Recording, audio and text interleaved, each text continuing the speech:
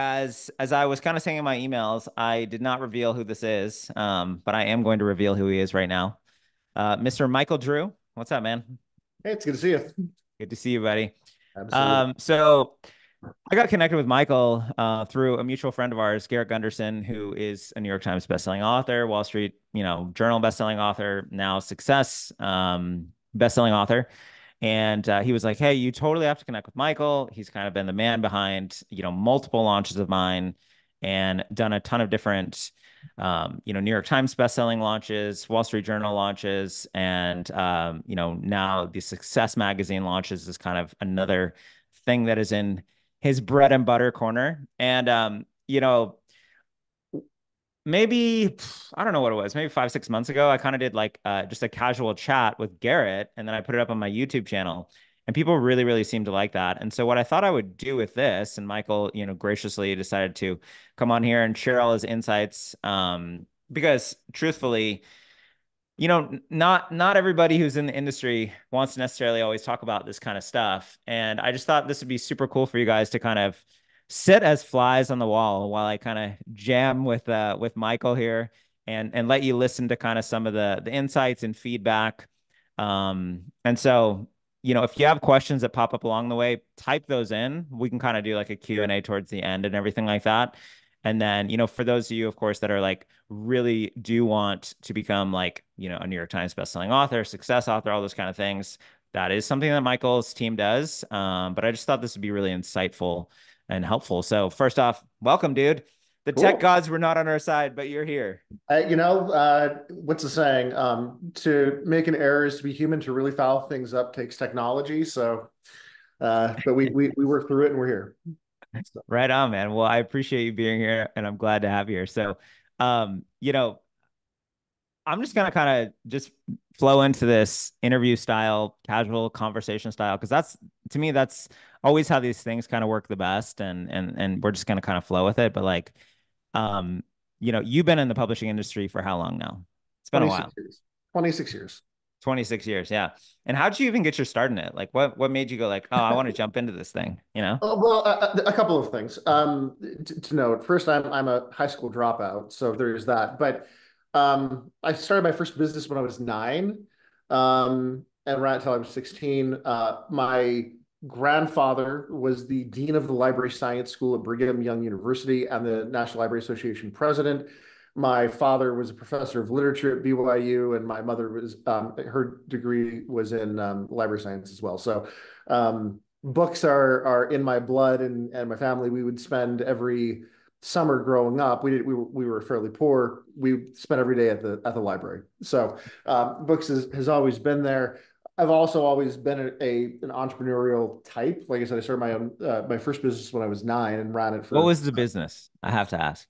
Cool. Yeah, we what I did is I cleaned Brigham Young University student housing. BYU has some very specific rules about uh, through something called the Honor Code, where men and women have to have different dorms and that kind of a thing. There's no cohabitation.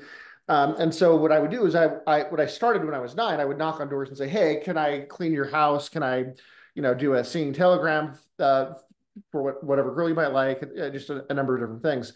By the time I was 10, I figured that I could make more money having other kids in the neighborhood work for me, and I would go out and do the selling and then send the kids to go do the cleaning. And so that was my first business. And the amount that I believe we generated in that 7 years was around $600,000. So it was a decent amount of money That's cleaning amazing. Yeah.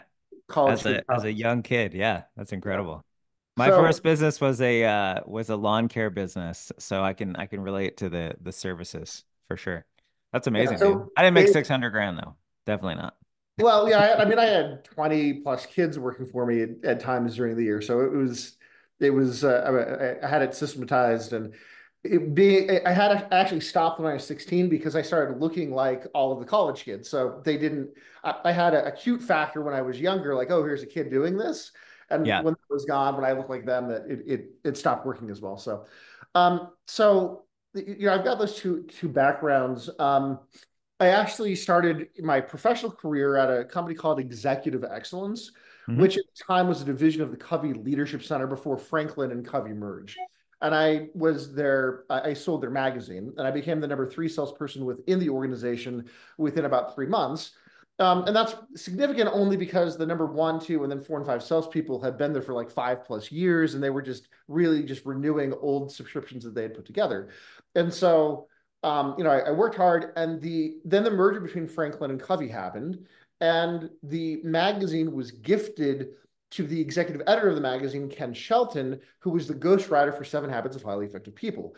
And so Ken came to me and he said, "Hey, Mike, we publish all these great authors in our magazines. Why don't we start publishing their books?" And as a young, naive 19-year-old, I'm like, okay, let's do that, right? And I failed miserably, but for that first year, but it was my opportunity to learn the industry. And I worked diligently to learn the industry, from author acquisition to managing editing and design and production to printing to securing a distributor, Mhm. which we could talk about later if you like.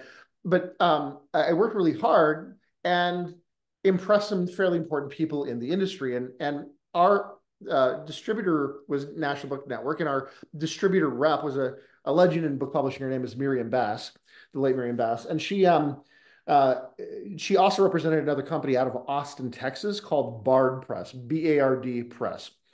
And Ray Bard had a huge success back in '98 on a book titled Nuts, Southwest Airlines Crazy Recipe for Success.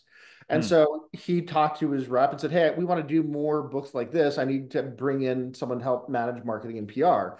And she said, "Hey, there's this young kid in Provo, Utah. Maybe you should consider hiring him." So he interviewed me, hired me, and the first day on the job, Ray Bard said to me, "Michael, we publish business authors. What our authors want more than anything else in the world is to be a New York Times bestselling author. What I want you to do is go figure out how the New York Times bestseller list works." And I was, again, 19 and a half, and I'm like, I don't know that I shouldn't ask the questions. So I did. I literally called the person at the Wall Street Journal that compiled the list, the person at USA Today that compiled the list, the person at Business Week that compiled the list, the person at the New York Times that compiled the list. And I said, "What are your standards? What are your rules for making the list?" And they, in their own different ways, they laughed and said, "Well, we're not going to tell you, but keep calling back and we can become friends." And so I did. And I started to slowly glean little bits of data information from the different people. Uh-huh. And the first book I worked on for Ray Bard was a book titled Secret Formulas of the Wizard of Ads by Roy H. Williams. Roy is a legend in advertising. He owns the fourth largest ad agency in North America for buying radio. And we did this promotion for his book based on the information that I had gleaned. And we launched the book to number one on the Wall Street Journal, and number three on the New York Times, and number three on the Business Week So that was bestseller. your first book that That was the that you first book. launched that hit New York Times Yep. bestseller status. Yeah. Yep. And 26 years. like what was that like? Take us back to that time a little bit too. Like first one, I remember like my first book launch obviously was not a New York Times bestselling launch, but I imagine it's still all the stress and pressure and normal feelings that you would have, I think it was around more, that. and I only had partial data, so I was making a lot of guesstimations. And running a New York Times campaign is a really large thing. It's not a small campaign. These are big campaigns. Yes. I'd So there's love to go into the nuances there, the kind of the components of that here in a little bit too. So yeah. Yeah, but with all of those details, I'm responsible for that. So if it doesn't make the list, that author, in this case Roy, would have spent loads of time, money, and energy to try to put his book on the bestsellers list, and it would have been wasted. And so there's a lot But of when trust. you sold Yeah. this to him, just out of curiosity, because I'm gonna jump in and out like this just for fun. When you guys made this offer to him, had you made a promise that it was gonna hit New York Times bestseller, or were you just like, this is the goal, Well, so Because you so didn't know how to do it at that point, I, right? I didn't. And Yeah. so it was less me and more Ray Bard. Ray Bard said, "Mike, I believe in you. Go figure it out. Hey, Ray, if you follow Mike's instructions, your book will make the bestsellers list." So I'm like, I guess I'm hot committed He because puts you on the hot seat. Okay, you put me got on the hot seat. it. And so there was a little bit of luck. What I will say at the time, in the Wall Street Journal bestsellers list, it doesn't exist now, but back then, one of the things that was helpful for me was that they actually used to put a number next. So you'd have your rank and then the title next to that. They would have a number next to it, and that number represented the difference of number of books sold below and above it. So if you knew what They one don't do that now. they don't do that now. Well, they don't Yeah. publish it, but they don't do that. But at the time, if you could figure out what one book sold, you could approximate and figure out what all of the other numbers were. And so I don't know why nobody else did that, but I figured that out and said, okay, well, this is the logic that I gave. And I said, now let's figure out how to pre-sell the books based on your platform, Roy, so that we can come up with the volume that we'll then give to the various retailers. Now, 26 years ago, the New York Times was a very different list than it is today. Yeah. Back then, you only needed a few reporting channels and sales, and that would be sufficient. And Amazon wasn't even in their prime yet. They were losing money back then. They were an important retailer, but I believe that Barnes and Noble and Borders, which was around back then, was still selling more book volume than Amazon. And so it was a little bit different than it is today. But yeah, I was pot committed. I had a lot of anxiety. I spent a lot of extra work. And what we actually did for the campaign, and this is important as a general explanation for any campaign that you would want, because Roy's the fourth largest buyer of ads in North America. What we did is we mailed an advance copy of the book to the general manager of every radio station in the country. They all Mm. knew who Roy was. They were always trying to vie for his customers' money, right, for ads. So they're going to pay attention to something coming from Roy. And 26 years ago, we made an offer. If you buy 20 copies of the book from a specific retailer on a specific day and run 200 radio ads promoting the book, we're going to give you a 12 tape training library on VHS um, Back in from the Roy day. H. Like that's how Yeah. long it was, right? Not that DVD wasn't around, but VHS was just as common as probably still more common than DVD at that point. Yeah. And so we had over 850 stations out of about 6,000 that participated in the offer. Right Yeah. now, the actual benefit though wasn't just that we made the list. The reason why any of my clients hire me to run any bestseller campaign is to be able to grow their business, right? It's not about the book, it's about the book's impact on the business. And so with Roy, we took him from charging $5,000 a keynote to 20,000 overnight. Right. He added in that first year after we made the bestsellers list, like eight clients beyond what was projected for his ad agency, right? And So this he is was able 26 years ago. So 6 years ago, yeah. yeah.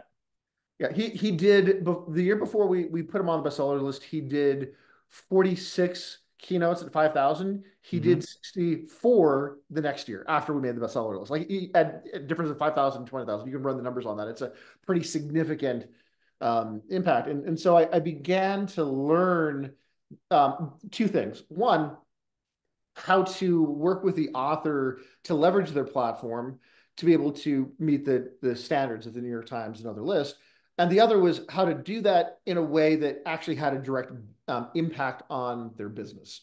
Right. Because like you could say, hey, here, Mike, here's a bunch of money, and I could say, cool, I could go hit the standards, but it's going to have minimal impact on your business unless you're intentionally tying all of the actions and activity and motion back towards whatever your business objective is.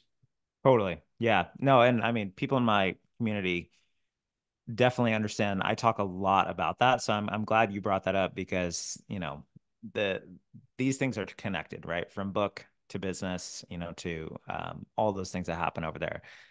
Okay, cool. Well, in fact, So, let me back that up with some stats. I have 130 books I put on the New York Times, right? We've sold over 55 million copies. But while that's nice, what is really most important to me is that 110 of those clients permanently increase their gross revenue by $1 million or more per year, right?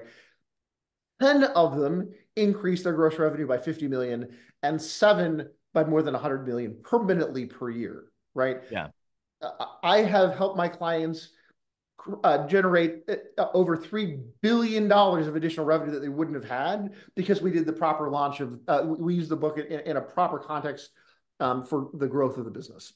I love that. Yeah, and I mean, and it's also makes sense why, those like there is certain status and clout that goes along with these lists that are different from, just Amazon, right? If you're not intentional with doing all those things, and obviously there's a reason why they're significant investments for those because there's really high ROI on these things too. So Well, yeah. and I think what's really important with that, I deal with a lot of people who promote the idea of an Amazon bestseller, and I observe two things.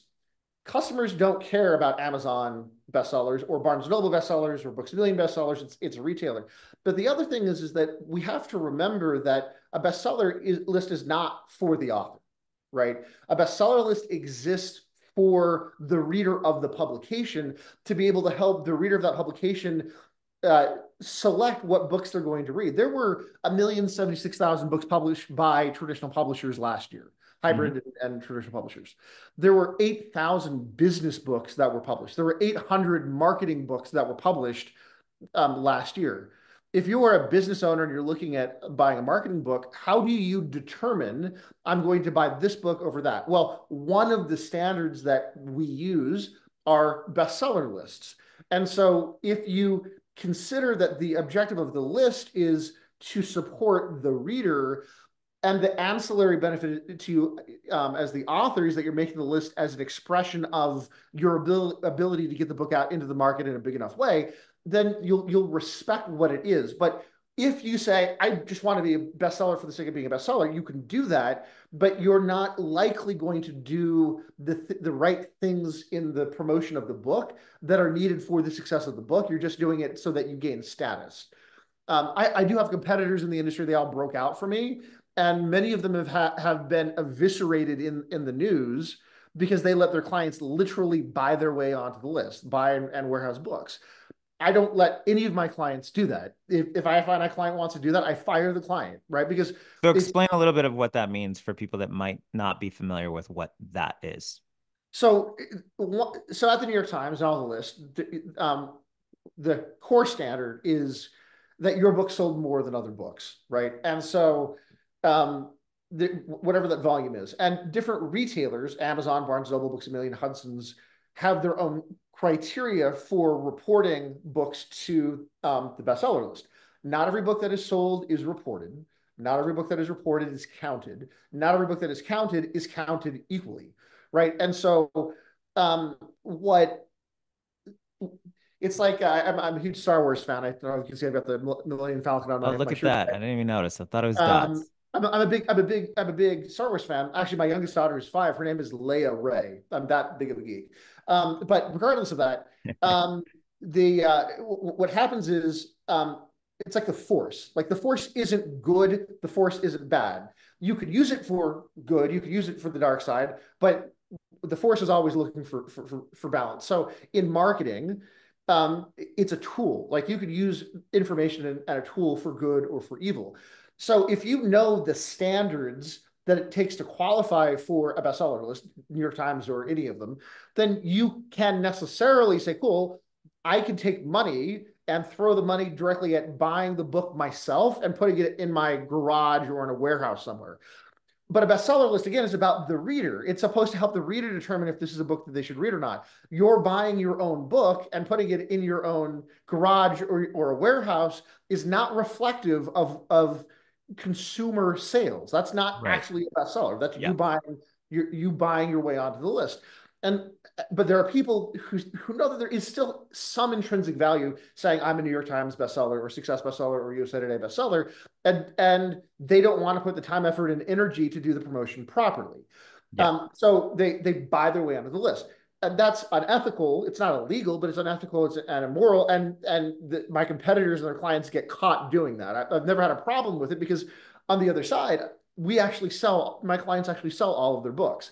And the other side of that is if you buy your own book, that's not going to grow your business. When you take the time and Obviously. Yeah. energy to Yeah. sell the book, there's so much motion going into that the activity that you're putting in to sell the book is going to grow your company, regardless of the status. For me, the status is the byproduct of doing the right marketing for the book, and you just happen to make the list as a byproduct of doing those things. If you Mhm. short circuit that, you short circuit the value and benefit of the promotion. So yeah, that's our No, no, I think I think it's super insightful, and I think a lot of people don't realize too how common that is with certain people, you know. Yeah, for sure. So let's jump gears. So now, geez, you've done what did you say, 130 plus New 130. York Times best-selling books, which is incredible. And obviously you did Garrett's book. I know you've done, I think you were telling me last time we were talking, you've done like T. Harv Ekers book. You've done so many people's books that we could, Yeah, quote unquote name drop. look, I mean, But we like to joke inside the company, if you've bought or sold a house, if you've eaten fast food, if you drink soda, if you've driven a car, you've probably purchased a product from one of my clients. yeah, yeah, yeah. I mean, at billions of dollars in sales, it makes a lot of sense. Um, so let's talk though a little bit about kind of the, I guess, components overall of like a New York Times best-selling book launch, or and then later on, if you want to explain a little bit how that, is the same or different from the Success magazine one, that's fine too. But maybe like big picture, okay, like here are kind of like the ways that we look at a launch like this because it takes time. This isn't something you're like, hey, let's be on the list tomorrow, right? There's obviously a lot of forethought, a lot of strategy that goes into it. There's a message to market match, right? There's a back end on the business as well. And so I hope you guys, by the way, are just taking notes on this and soaking this stuff up because, you know, um, people like Michael don't come along all the time and kind of talk about this stuff. So, but anyway, if you could give us kind of the big, like the big buckets of like, all right, here are kind of like the overall components of one of these launches. What I'll say is that the basis of a New York Times campaign or a USA Today and Success campaign are going to be the same, Yep. right? It's about what are we trying to accomplish for your business with the book. So in business, what happens is people look at marketing tactically, right? They're like, oh, I need to do a book because I think it has a tactical benefit. It's gonna grow my business in some capacity. And in truth, that's not accurate. The way that you build any business is define the outcome. Once you've defined what the outcome is, you then define how are you measuring that you've accomplished that outcome. So Once give me an those example of that with one of these New York Times book launches. Yeah, so I worked with okay, so we talked about Roy Williams earlier. Roy's objective was to be able to increase his speaking fees from $5,000 to $20,000. What we knew was that his platform was through relationships at the individual radio station level, right? So if he wanted to increase his speaking fees against other speakers, because there are other people in radio that speak, he knew that there was no New York Times bestseller that worked exclusively in radio like he did. So he knew that that was the list that we needed to aim for. So what we then did is we sat down and we said, cool, what are the resources that you have? One of the processes that I take clients through is something that we call circles of influence. Garrett Gunderson would talk about there being three kinds of capital: intellectual capital, relationship capital, and financial capital. Mhm. Well, in a campaign, regardless of which kind of campaign, I always look at the financial capital last because it's the least efficient use of resources. We look at what intellectual capital you have, and we look at what relational capital that you have. So in the case of Roy, we knew that radio stations were having, with the internet, new technology, they were starting to have a problem selling radio. And Roy exclusively only uses radio, and he's really amazing at what he does. And so we said, cool, how do we help the radio station out while being able to meet the standards? And so what we said is, and this is what actually the pitch was, we mailed the book out. I did the follow up, and I oversaw a sales team that did the follow up to the radio stations. And what we would say is, look, what you want to do is get a copy of this book into the hands of potential clients, business owners that could buy radio from you. The book argues why radio is the best form of media for a smaller, medium-sized business. And because it's not your book, it's coming from a third party author, it actually has more credibility with your authors. So what we want you to do is buy the 20 books to give to 20 potential customers, and we're going to give the training to your sales reps on how to use the book to better sell radio, right? Mhm. So distinctly, this is Roy's platform, right? We looked at how do we leverage those relationships in order to be able to generate first the original sales. And then, of course, we had hundreds of thousands of radio ads nationwide running for the book for about 3 months, which helped to sell even more books. But the objective was to look at what Roy wanted, which was increased speaking fees, the definition of being a bestseller would accomplish that. And in reality, what happened is at the end of that campaign, his business grew so much that he had to buy a new facility, a piece of land in Austin that we now call the Wizard Academy, where he built an entire business communication school around the content that he teaches and the work that he does with his clients, because he by himself couldn't meet all of the demand. He's got a partner group and everything that takes and disseminates his information based on the explosion of what we did. Another example would be Let me pause this for 1 second because I love what you just said, and I want to make sure everybody hears this because what I'm hearing you say is you guys were very strategic and intentional about going like, hey, creating basically a win-win, right? It was like, hey, if we get this book in the hands of our ideal customers, more or less, right? And then they give it to their ideal customers. Now it's making them look good. So they're doing more business and then they'll want to do more business with us. And it's just kind of a domino effect. So I love that whole concept of like thinking about how you create win-wins with it, not just, me, the author, becoming a best-selling author and winning. Love it. Great concept. so So yeah, go so ahead. a couple of examples. Do you know who Ivan Meisner is? The founder I of don't. BNI. So BNI is the world's largest business referral I know organization. BNI. Yeah, Okay, so Ivan was the founder of that, and so he was actually the second author I worked with, and we sat down before we even wrote the book, and he said, I want to grow, I want to double the size of BNI in 3 years using the promotion of the book. And so I said, cool, let's look at the resources and assets that you have. Well, BNI is a franchised organization. And so what we did is we said, you know what? Why don't we not have a book from Ivan? Let's have a book that is written by the franchise owners from BNI, right? And let's use the book as a lead generation tool to drive members into BNI. So for those of you that don't know BNI, they're your Monday morning breakfast group that gets together and they have what I call a forced referral system. They pick 2 members of the chapter every week that everybody else has to go get like 10 warm leads, and they have a definition for what warm means. They also only allow 1 person per industry per chapter, so there's never competition within the chapter. So the members in a chapter, they pay to be there, but they have incentive to grow their chapter because it means more referrals for them down the line.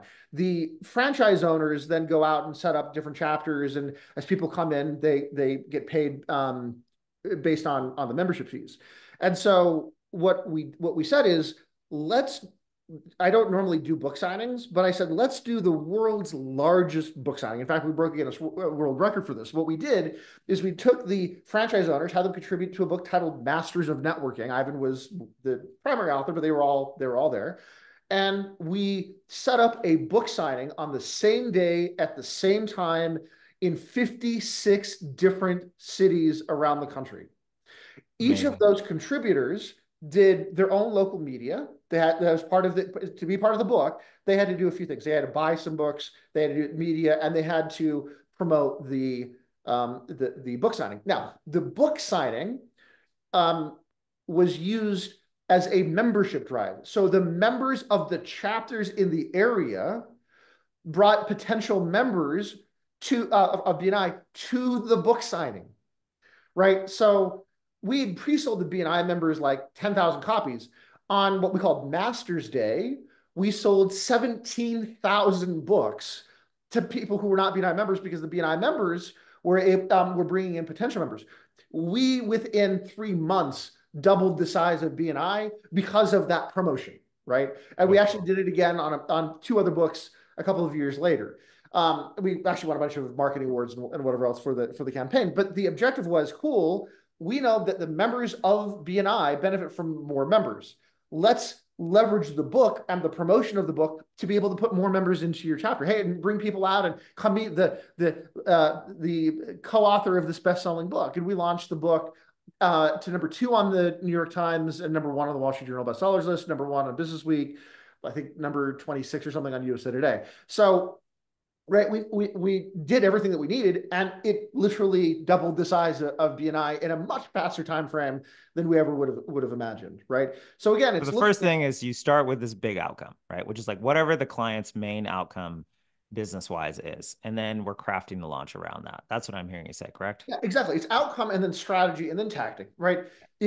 Whether we do a book signing is a tactical thing, right? It's not strategic. It's not an outcome. It's a tactical question. We don't define any tactics until we define the strategy. You can't define a strategy until you define what the outcome is and how you're going to measure that's happened.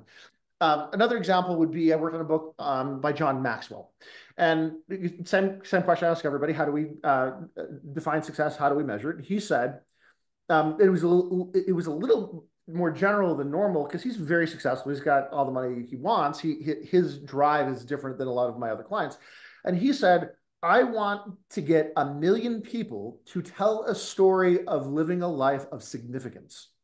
Okay, so we had a specific number, 1 million people telling a story of living a life of significance. And so what we did, and this was a number of years ago when technology was not as easy to use as it is today, is we built a system where he drove his audience into a quiz before quizzes were popularized. That said, what is your leadership style? He's a leadership Yeah. expert, and what is your leadership style? And we married it with his content and Myers-Briggs because we wanted to be able to define the Myers-Briggs temperament of each of those people. Because what happened is once we defined you're this kind of a leader, we then put them into a different relationship building funnel based on which outcome they got. Because speaking to one temperament type over another, our needs and language and all of those things are different. And so what we then did is we took them from you're this kind of leader and we said, would you like to be a better leader? We have a 7-day challenge with John. And so what we did is we said you opted in, and we every day we gave a new action for the person to take. John would tell a story, and then he'd say, "Now go buy coffee for the person behind you, or go smile at 10 people in a park that you don't know, or whatever it was." There were 10 things, and or seven different modules. Well, what we actually did is based on which leadership type they were, we knew what types of actions would most excite them, so that when we got them to take the action, that they would have an actual memorable visceral response to it so that they would want to take the next action. And so we defined this in a way to make sure that every single day when they took the action that they got a result from taking that action. And it was free. One of the things, and I'll get back to this, I'll just diatribe a little bit. One of the things that most people think about when selling a book is that the currency that we're asking them to spend is money. In business, the currencies that we exchange are time, energy, information, and money. Mm-hmm. When someone is buying a book, the consideration isn't the 24.95 to buy the book, it's the time, the 4, 6, or 8 hours to read the book. I mean, I won't speak for you, but I on my shelf have what I call shelf help. These are books that are just helping the shelf that I've never read, and they're just sitting there, right? And most of us have shelf help. And so the sometimes conscious, sometimes subconscious decision that we're making is, will I not spend the money? Will I spend the time to read the book? So when we look at taking, in this case, with John Maxwell, taking somebody through an assessment, then into a 7-day challenge, we ask for a little bit of information, a little bit of time, right? We deliver a result that is a really amazing result. Then we ask them to spend time and energy in the 7-day challenge. We're not asking for money because we're asking them to spend other currencies other than money, which can be as or more important than the currency of money. And our objective is to take them from spending a micro amount of time with John to being willing to spend 8 hours and beyond with John, right? That's the journey that we want to take the customers on. So let And me so, ask you this, with yep. that challenge, because I'm a geek on challenges and I love them and built a lot of my brand around them. Um, so with this specific one, did you, so just so I understand the flow, was the flow to have people go through this challenge before buying the book, or was it from the book and then into the Before the challenge? book. Before the book. Before the book. Okay, cool. So you gave people an experience, right? Yep. And then they start getting invested in these ideas and making a time commitment, an energy commitment, Yep. pre-financial commitment for the book. Mhm. Did you notice? I love that. Did you then notice an increase in the consumption of the book then on the back end? Yeah. So interestingly, a couple of things.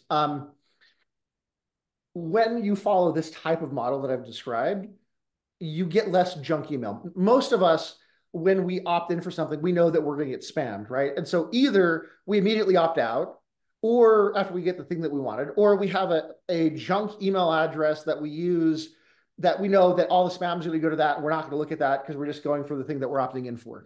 So what we find when we run this type of campaign is that when you finally ask them for the currency of their name and phone number or email address or whatever, if you've already delivered maximum value, we have a much higher likelihood of getting their normal email address because we're delivering the value, we're delivering the results in advance of asking. I kind of look at it like So having a where did you do it? relationship. Was this a video challenge that they just showed up on every day? Was it like on YouTube? Was it It a was a great because if you're question. not It's asking for kind of like a email, it membership. obviously wasn't email, you It know. was kind of like a membership. So you would log in every day. You'd get an email say, "Hey, today's action's up." You would go watch. You'd log in. You'd watch John tell a story, and then say, "And here's what I learned from the story, and you can learn this too. What I want you to do today is go buy the person behind you at McDonald's or Starbucks a coffee or whatever the action was, right?" And so he would do that every single day. And then he would say, I want you to come back. And remember, the definition and measurement of success was 1 million people sharing a story of significance. So the encouragement then was come back and share your experience in taking this action. So what happens then is not only are we starting to meet that standard, but because I am now, the consumer is now taking the action and then they are documenting it for the world, it cements the experience in them. It's really easy to forget little things, but if you have an experience and you write about it, it's going to be more ingrained in your brain and in your neurology.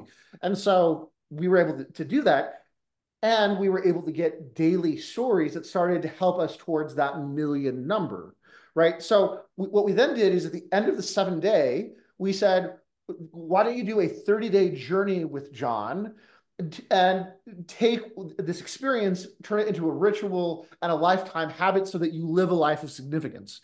And basically the 30-day journey was the same kind of information that was in the 7 day. It was a daily story with a daily action, with the request to go out and document your results from taking that action. And so That I was want to free say or paid? that was paid. That was paid.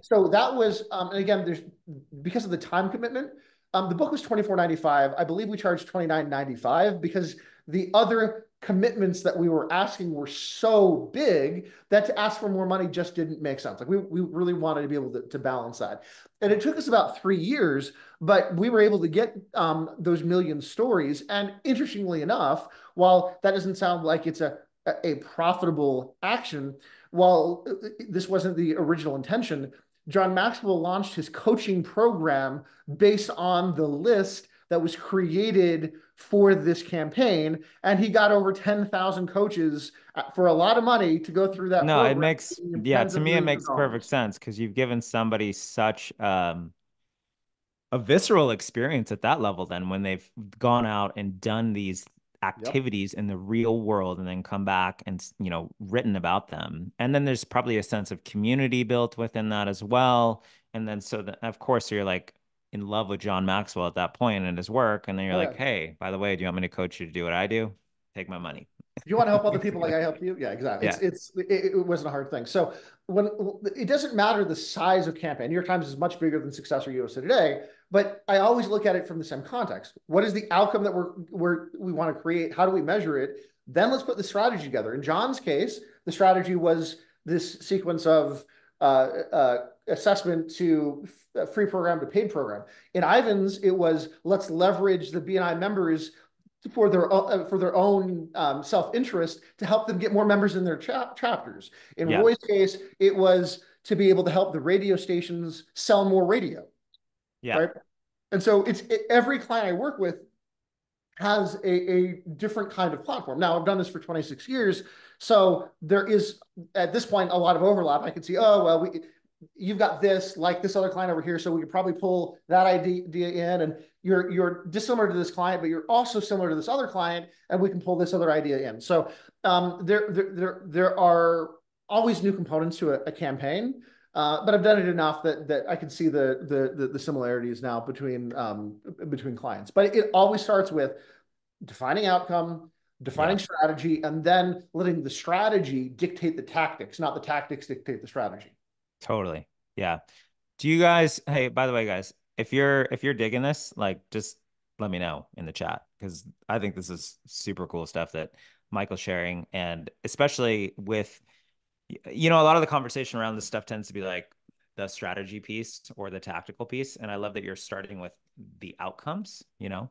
Um, I think it's super, super important to look at these And I things want you that to way. compare. If you have what I just described, that's a lot of work, by the way, a lot of work, versus somebody who could spend money to just pay to hit the standards. It's very clear that all of this work over here is what actually matters. The bestseller list, in fact, is secondary. Like we've always made the list, but if we didn't, we would have accomplished their business outcomes anyway, and Yeah, they would have been happy, right? But if I make the book a bestseller and they don't accomplish their business outcome, they're likely not going to be satisfied with the work that we're doing. So for me, it's really a business building activity where we leverage a book to be able to open up doors that would not otherwise be available. You can't use a book in the same, or you can't use a product launch in the same way that you could use a book. In fact, one of the interesting things that we point out when we do have people who do affiliate campaigns is that people who have lists who are promoting books are far more likely to do the promotion and to do more promotion because their customers don't see the promotion as a promotion, but as a piece of content because you're talking about the content in and around the book. And so yeah, the attrition rate on those promotions is much lower than it would be selling another product. And it also opens obviously media yeah. doors and other things that wouldn't be available otherwise. I think that's what's so magical about books, and I think one of the reasons why I've been obsessed with them for so long, and I love that because I mean, essentially, it's a product launch, but there is a stigma that is very different, where if you give somebody a business card, they'll throw it away. If you give somebody a book, if they throw it away, well, they're a Nazi, basically. You know what I mean?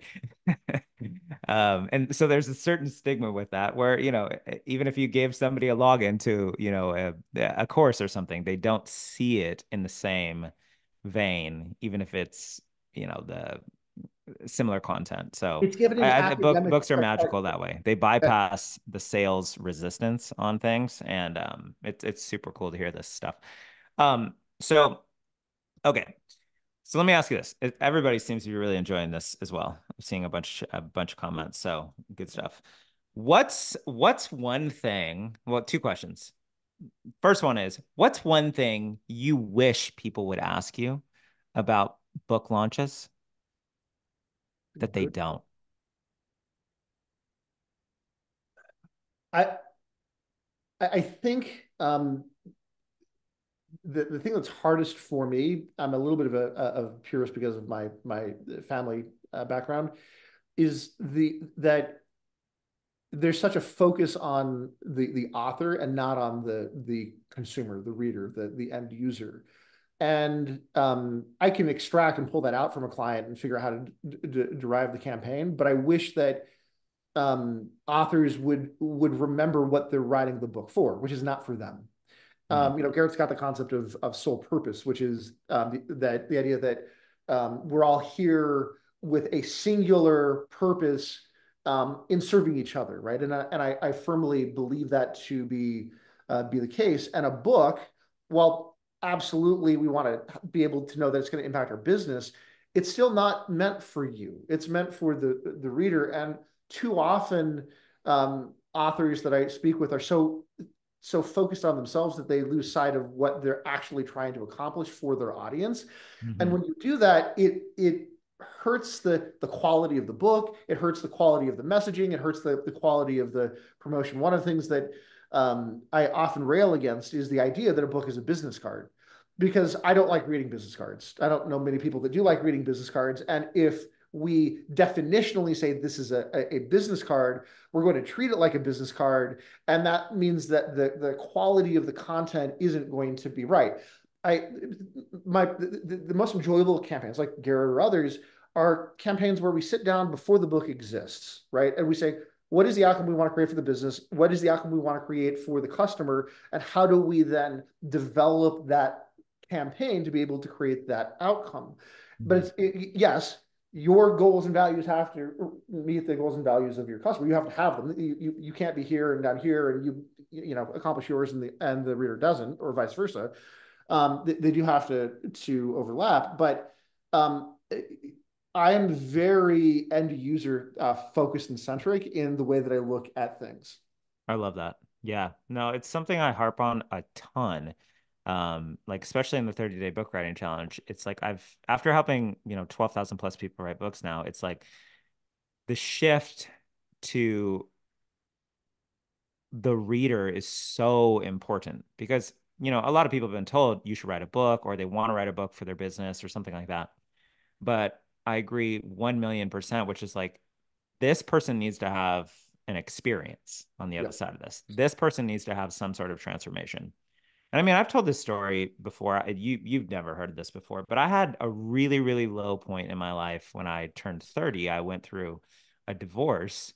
Um, and I remember being at like I've never been a depressed person, and I was depressed and suicidal. I was like, I don't want to live. I was like, just felt so much pain.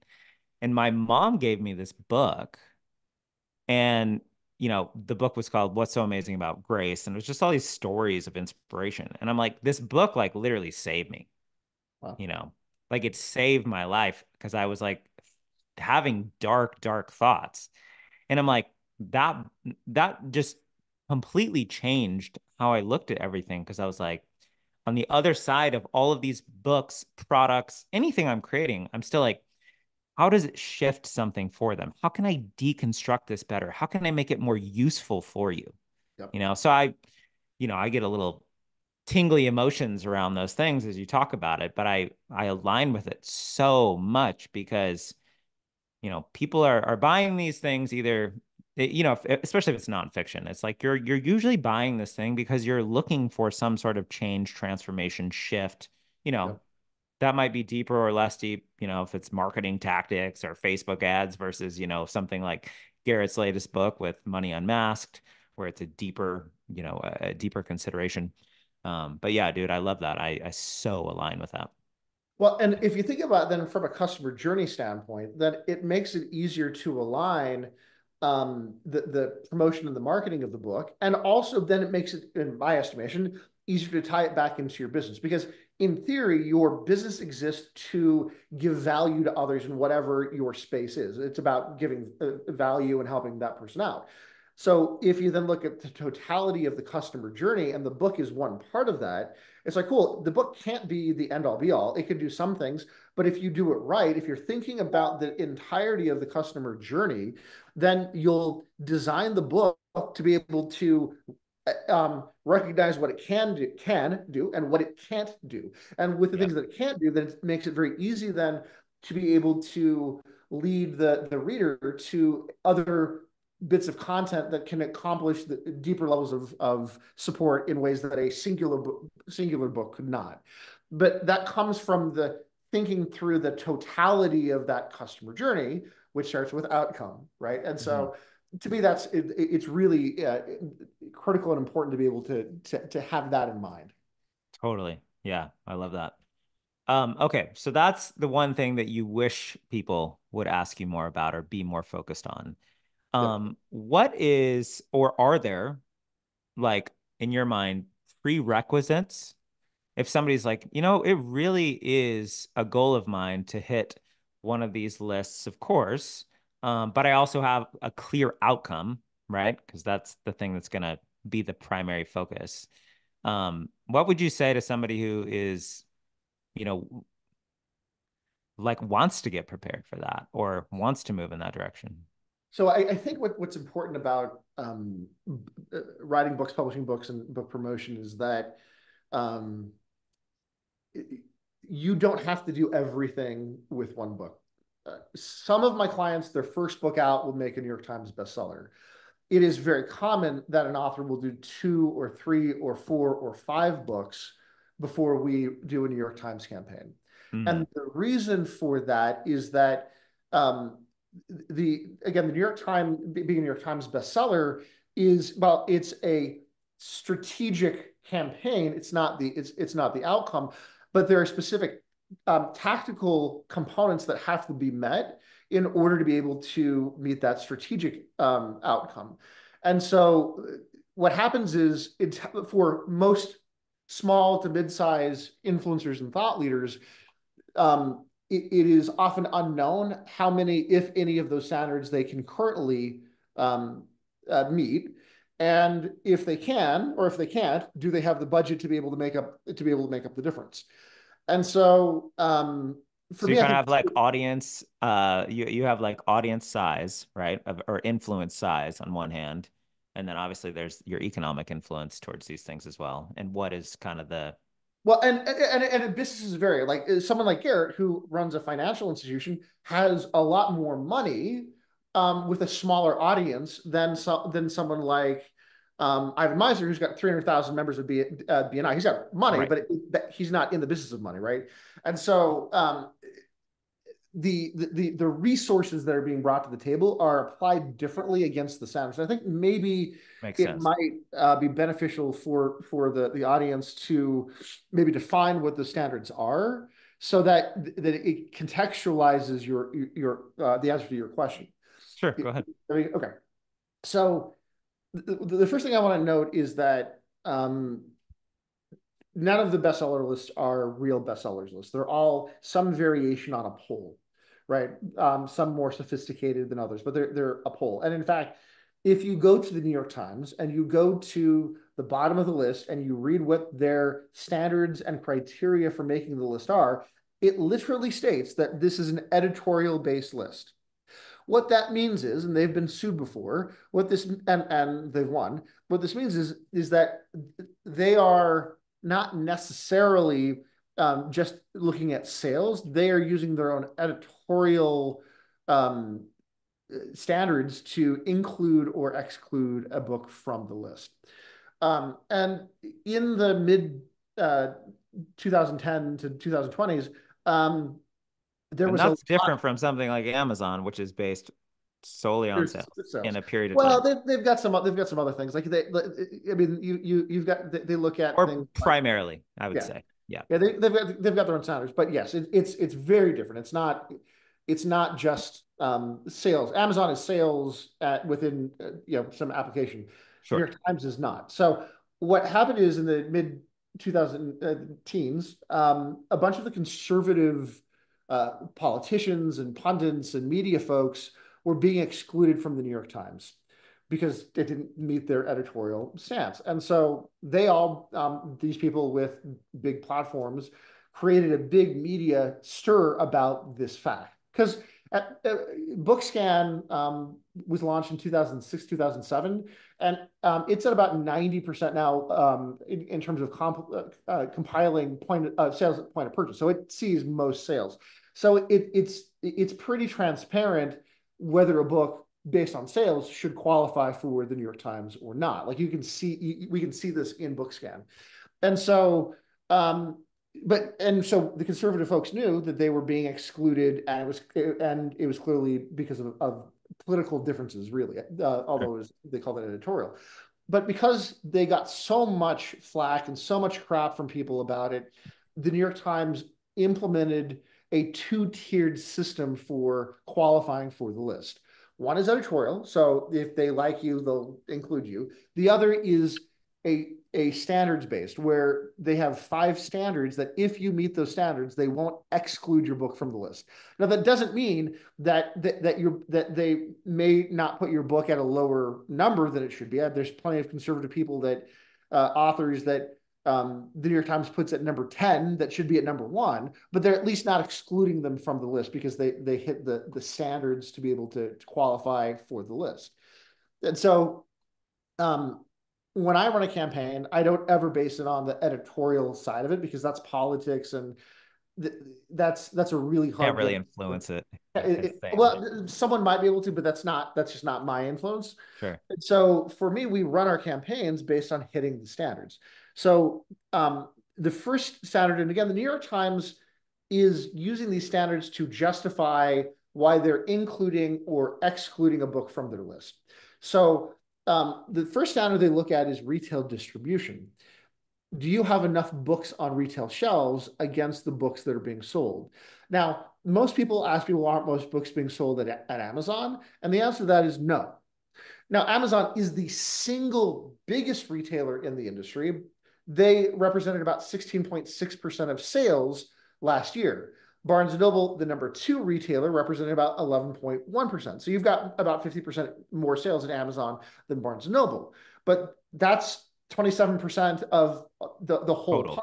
Yeah. right? And so we know that just over 24.5% of books are sold online in any capacity through Amazon or through any other site.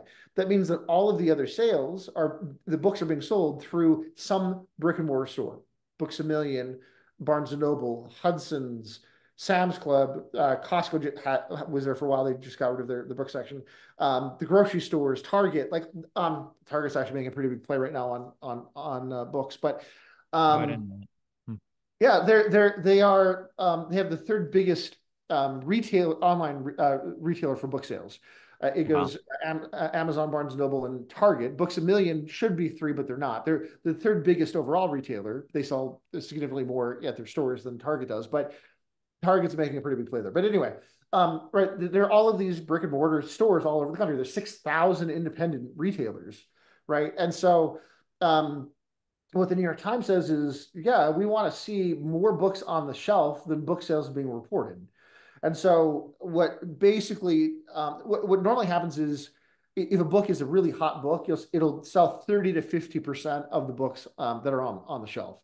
If it's, if there's been, it was after the O.J. Simpson verdict and there was a book about the trial that came out the next day, it might sell at 70%. So what they're looking at is volume of books on the shelf, brick and mortar shelf, not including Amazon and online, versus the number of sales from those same retailers being reported.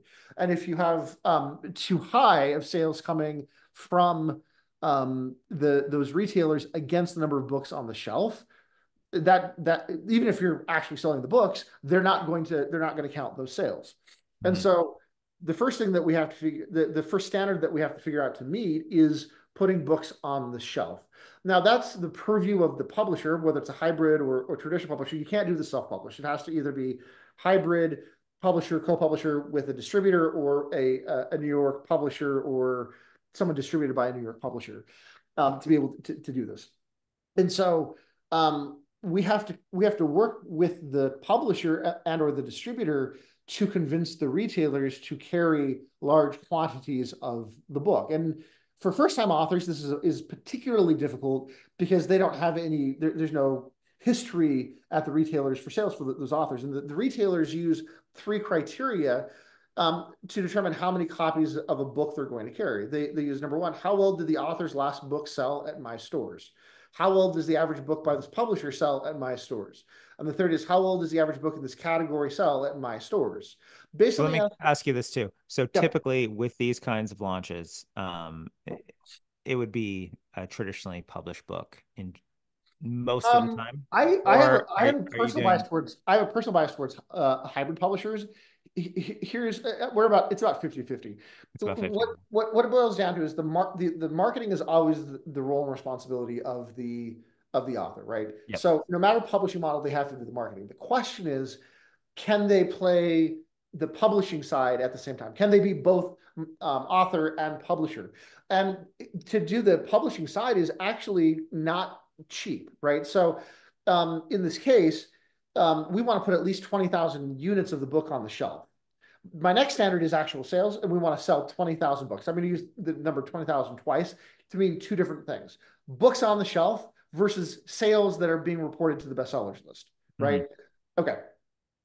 So we want 20,000 books on the shelf, and we know we have to sell 20,000 units to be able to make the New York Times list. that means that the minimum print run is going to be 40,000 books. And more likely, you don't print the minimum because if the book takes off, the worst thing the best way to Not have kill a book inventory. Yeah. is to have no inventory. Yeah. And so you're probably going to print like 50,000 or maybe more. So the publisher then is going to spend $2 to $3 per unit. So they're going to spend $150,000 on simply printing the books. Sure. On top of that, what most folks don't realize, maybe your folks do, but what most folks don't realize is that every front list title that is on the retail shelf is paid for by the publisher. It's called co-op. So if it's spine out, it's going to be $1 per unit. If it's face out in category, it's $2 per unit. If it's on the end cap, it's $3 per unit. If it's on the table at the front of the store, it's $4 per unit. If it's point of purchase or special display, it's $5 per unit. That's for the normal stores. You go to Hudson's or Parady's or any of the airport stores, it's twice that, right? That's what you pay to buy the shelf space for the book. And you pay that whether you sell one book or you sell all of them. That you're paying the retailer the cost to do that. So if we want to put 20,000 books on the shelf, we're probably going to spend $100,000 to $150,000 between the normal brick and mortar stores and the airport stores to be able to get the volume of books we need on the shelf. Mm-hmm. So the question about traditional versus hybrid publisher is one of, can you swing the marketing hammer and also can you swing the publishing hammer? Can you pay to print 50,000 books? Can you pay $150,000 in co-op? Can you cover all of those added expenses? And if you can, hybrid is actually a better way to go. Some of the biggest books I've worked on, like The One Thing by Gary Keller and Jay Papasan, Great which, book. Really yeah, good book. Love that it's book. the best-selling business book of the last decade. It was published by Bard Press. Bard Press, where I started, is a hybrid publisher. And so they, at Keller Williams, they have the budget and wherewithal where they can do both the marketing and the publishing at the same time. But not all of my clients can have the budget and ability to do both.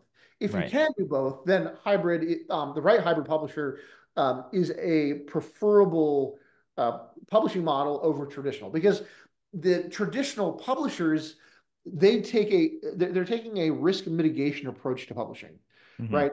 Because Well, yeah, again, they're a books, business. yeah, well, books, yeah, well, they're only making money on books, right? They're only making money on books. And what we know is if you put 50,000 books on retail shelves, you could get 50,000 books back, right? There's an actual risk to a publisher to do that. And so they mitigate and reduce the number of books that they put on the shelf because they want to reduce their actual risk. Whereas, Joshua, if you had a book and you're going hybrid publisher, you could put 100,000 books on the shelf and get 50,000 books back, which would be a terrible return rate. The normal return rate is 30 or 40%, and still do very, very well for your business, because your measurement of success isn't book sales, it's what the book is doing for the business. And selling 50,000 books through retailers should have a very clear, noticeable impact greater than the actual cost of the publishing expenses themselves. Yeah, it But makes total to sense. a publisher where they're only making money from the sale of the book, that's a massive loss. Mm-hmm. And so we work with traditional publishers frequently with authors because they can't do both. But if you can, my recommendation would always be to go hybrid, because you have control over everything and you can maximize the shelf space, because your measurement of success is different than what a traditional publisher would have. Got it. Yeah. Great. Great insights. Man, I mean, I want to be respectful of your time too. Because I know we were supposed to start, an hour and 15 minutes ago. We were a little bit late. I feel like we need like a part two or three or something here for sure, man. This is like, yeah, this is Well, this is I'm super happy to keep insightful. going. I'm happy to do another call. We've gone through 1 of 5 standards, so I know. That's where I'm like, man, and I don't know what your time frame is. I have to pick up my kids here in a little bit, in like 20 or 30 minutes. But um yeah, dude, this is super insightful. Why don't you go through one more of the standards, and then I want to make sure, we have a place for people to like I connect if might they're be able to interested go in all through this. them pretty quickly, because the Okay. distribution is actually the most complex Okay. of the standards with the least amount of control. The second standard is sales. So we want 20,000 sales. Hmm. Um, that's the volume that we need, that we split over multiple weeks to be able to qualify. Of the 20,000 sales, 10,000 of them must be individual names and addresses. Amazon reports not sales volume, but based on the number of addresses shipped to. So if I ship, if I ship 3 books to your house, they report one sale. If I ship a book to 3 people's houses, that counts as three different sales. And so Amazon and Barnes and Noble have that standard. The other retailers, like Books a Million and Hudson's and other retailers, independents, will take bulk orders. So if you're doing it as an example, it's not uncommon for someone who does speaking to say, hey, buy $10,000 worth of books for the event instead of paying me my speaking fee, right? Right. So that's a very common thing. And so there are retailers that will take those sales and report them, and they're just reporting sales volume, not based on shipping. And so 10,000 must be individual names and addresses. The other 10,000 could either be individual or could be bulk. They have to be real sales. They have to go somewhere other than you. You can't be buying them yourself, but you can make whatever deals with others that you want as long as it's going to an end user. The third standard is ebook sales. Now, it used to be that the New York Times had an ebook bestsellers list. And in February of 2017, they got rid of that ebook list.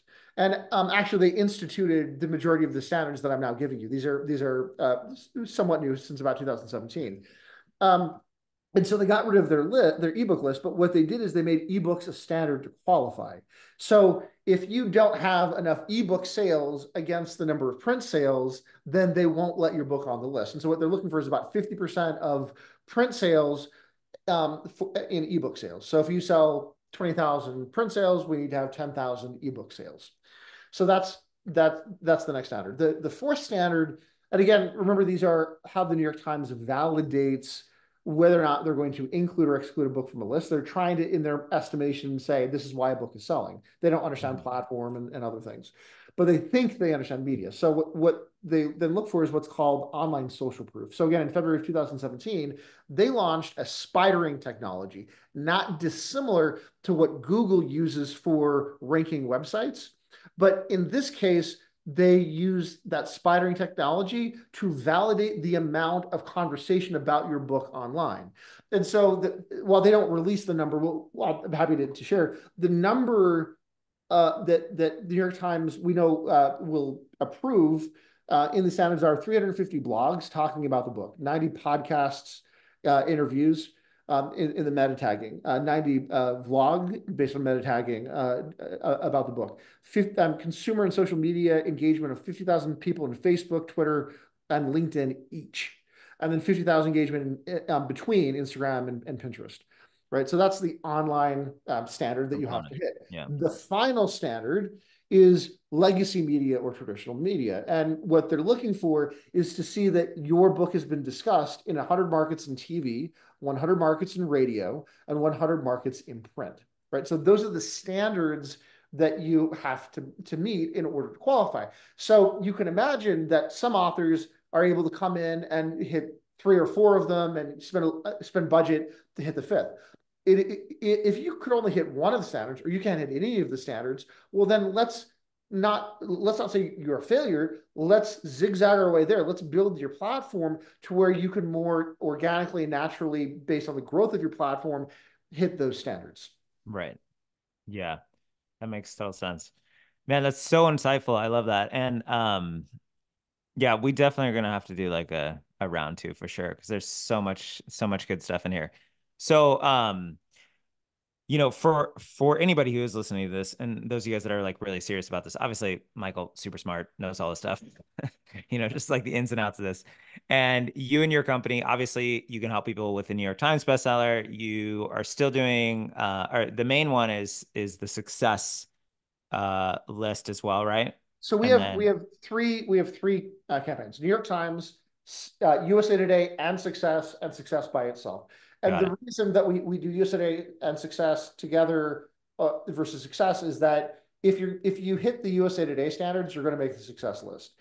Yeah. But Success has different standards, so it's actually easier to make the Success list than it is to make the USA Today list. And so we have those 3 different levels of campaigns.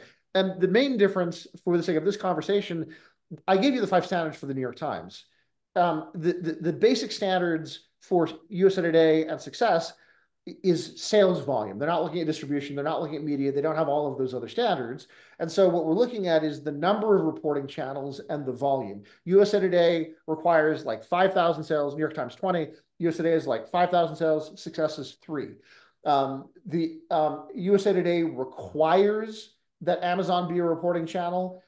Success does not, right? So Got it. the ability to make the lists vary a little bit, but still the question boils down to how do we define measure success, and then how do we fit the campaign to be able to make that happen? Well, and I think also, if I'm hearing you right too, because like a big, like obviously the New York Times bestseller list, they're also looking at, um, or at least the publishers are looking at like past successes, right? It can also Yep. make a lot of sense for people to kind of like stagger those things as well, right? Like, okay, Yep. cool. Have this book focus on success or USA Today Yep. first, with a longer goal being like, I want to hit the New York Times, That's but I'm right. going to stagger these things because all those things are going to kind of work in your favor over time. 1,000%. Yeah, look, the biggest benefit is running the campaign. So if you can't make New York Times, well, let's run a campaign with the objective of success, the easiest list to make, because that's going to grow your company. Now that we've done that and you've got the benefit of that, now let's push it a little bit and try for the USA Today success list. And once we've got that result, you've built your business based on that. Then let's see if we're ready to do a New York Times, or do we need to do another book or two at the USA Today level to build up to do New York Times. So absolutely, I'm a firm Yeah, believer. If you're building a business and you're using your book to do it, you have an obligation to get your book out, and you should do it in the largest possible way based on what your existing platform is.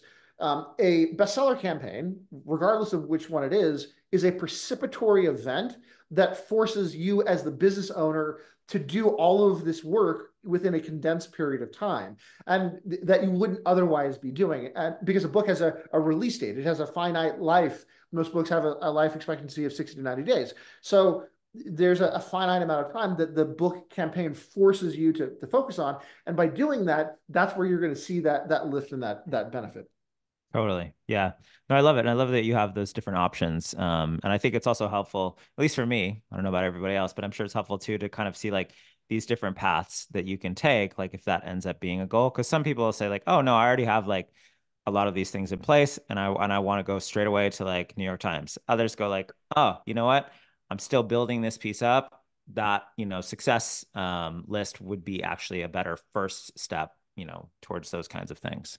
So Absolutely. yeah, for sure. Well, where like if anybody wants me to like connect you directly like with Michael and you're like serious about this kind of stuff, obviously there's investments to work with him. It's like all that kind of stuff. It's a whole business and strategy and all those kinds of things. But I think it's awesome what you do. Like um you know, is it best for people to like email you directly? Do you want me to like connect them with you that way if they're interested in I it? would Like how does that kind of work for you? I guess what I'd say is you've got a great relationship with your audience and customers, and I think it would be great if they connected with you and you had a conversation with them and made sure that they were serious, because the truth is these campaigns are a lot of work and time, and I want to work with someone who's actually serious about building their business in a big way. Not just Totally. someone, not just someone who's like, it sounds nice. I'd like the SaaS. No, this is going to be you want to grow your business, and you know that the book is the way to do that. So if you're willing to talk to them first and validate that, I'd be more than willing to take the introduction from you. Cool. Yeah, totally.